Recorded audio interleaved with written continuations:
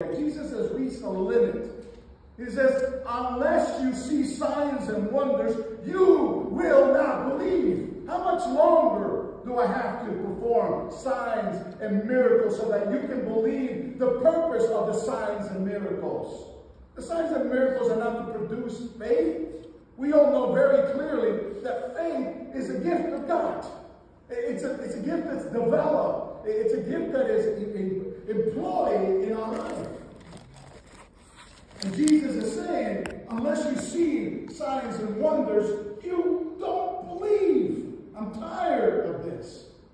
At first, you have to admit that that sounds a little crude. That Jesus tells a man who loves his son, who happens to be dying, who's traveled a long way, and come and search for him, and is asking something legitimate and valid and loving. You would think that, what? This is a bit harsh.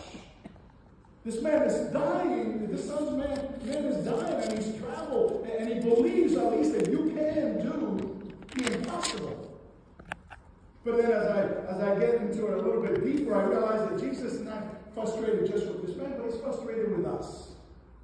He's frustrated with people like us that come sometimes in need, and we're almost demanding, God, do something. Please. Change my life, change my family, change my circumstances. Please do something. We're frustrated. And so we want God to do something. We want God to be our caterer.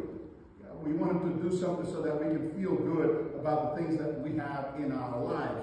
But Jesus is beyond the